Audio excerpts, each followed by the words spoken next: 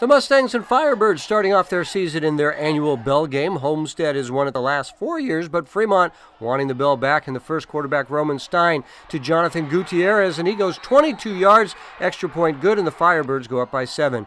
Next quarter, Homestead just a yard away, and Jack BARDEN pushes through the defense for the touchdown. The Mustangs take an 8-7 lead.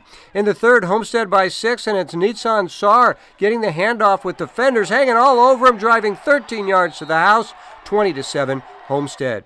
The Mustangs go for the 2-point conversion. Andrew ODOUR runs straight through the middle, the second 2-point conversion of the night.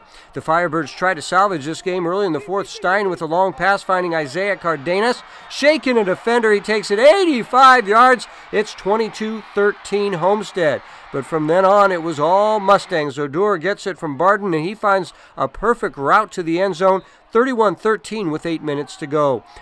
On the next drive, the defense takes over for Homestead. Look at Sam De La Cruz with the pick, and he's going to take it all the way, a pick 6 for De La Cruz. Just moments left now, and the defense steps up one more time. It's Leonardo Romo with the interceptions. The big guy gets the pick, and Homestead takes the season opener 36-13, and the Mustangs get the bell for the 4th year in a row, and they were pretty happy about it. ODOUR and Bon Davidson with big games for the Mustangs.